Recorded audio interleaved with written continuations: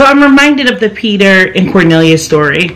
Peter literally sits on the housetop trying to figure out whether or not to take the next step of obedience. He knew that God had called him to that place to deliver that message at that time, and still he was reluctant to do so. All the while, God had already forewarned Cornelius. He had already planted in his heart how to be received by Peter and what Peter was going to say. I think about Elle and I. I'm worried a little bit about whether or not I have to disclose this grand information, or should I give it to him bit by bit. But the truth is, the Lord is already preparing him. And when we reconcile, I think it will be much easier than I'm making it out to be. With that being said, I'm constantly being reminded to live organically.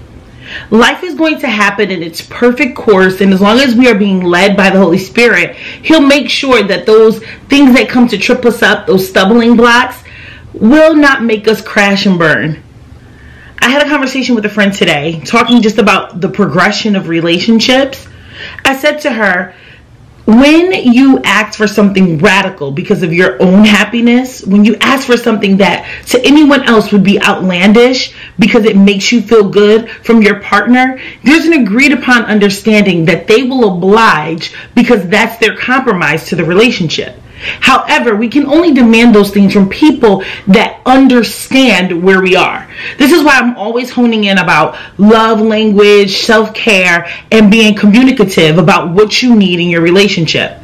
Elle and I have been together for many, many years, and so me asking him for a 3-month break essentially is not a major deal for him because he understands the root and the heart of who I am.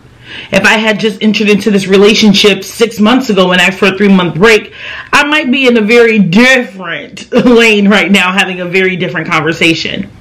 I'm saying this to say, if you are a single watching this, you have to trust the natural progression of your relationship. And if it's going at a speed that you don't necessarily like, that's something you can communicate. But you also need to know that the other person on the end may not understand that about you yet.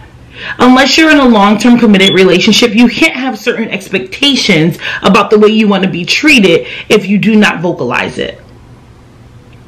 I say all that to say, authenticity is key in every relationship.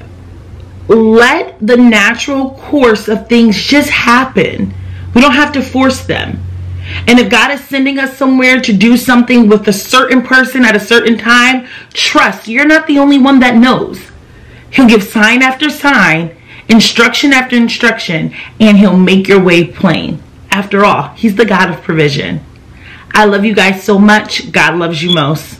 Talk soon.